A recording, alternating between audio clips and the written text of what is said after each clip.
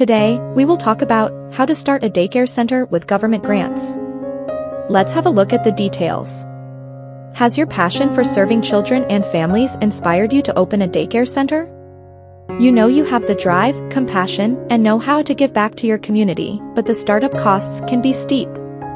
When opening a daycare center, you might spend anywhere between $10,000 to $50,000. Before you reach for your wallet, look into government grants. We'll share some tips on how to pay for your daycare center with a variety of grants. You'll also learn what funds are available to you if you're a nonprofit or a for-profit daycare center. The first method is qualifying for grants. Decide if you'll start a for-profit or nonprofit center. Most government grants are targeted to 501(c)(3) or nonprofit organizations.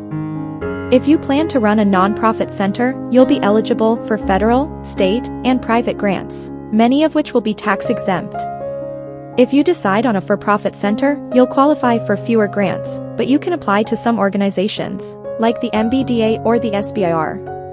Make sure you're up to date with your child care center licensing.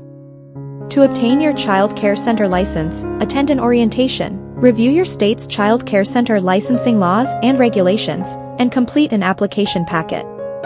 Calculate how many students your pre-K center serves. Most states that use a funding formula will award a grant amount based on the number of children who require resources and assistance. Write a grant proposal. Include a cover letter that describes your child care center and its mission. Keep your cover letter's language formal and informative, and be specific about the funds you're requesting. Share any previous communication you've had with the organization that is offering the grant. The second method is applying for nonprofit grants. Submit an application to the Child Care and Development Fund if you qualify as low income. You'll be eligible if you're a primary caregiver for children under 13. You must be employed or enrolled in a training or education program to support children. File your application for a Head Start grant if your nonprofit center serves all children in your local community.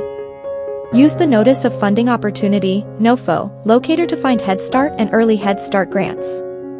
Expert panelists will review your application and compare it to a list of evaluation criteria. Apply for a Child Care and Development Block Grant if you serve at-risk children. You'll qualify if you follow all state and local requirements for child care centers and if you're complying with health and safety requirements. Contact the U.S. Department of Health and Human Services to ask about applying for a local grant. Submit an application to the Community Facilities Grant Program if you serve a rural area. Collect all receipts for healthy meals and snacks you'll serve at your center to apply for the Child and Adult Care Food Program. The third method is applying for for-profit grants. Register your daycare as a business and obtain your DUNS number to apply for an MBDA grant. To qualify for a grant from the Minority Business Development Agency, MBDA, the project you're seeking funding for must be relevant to a current grant announcement.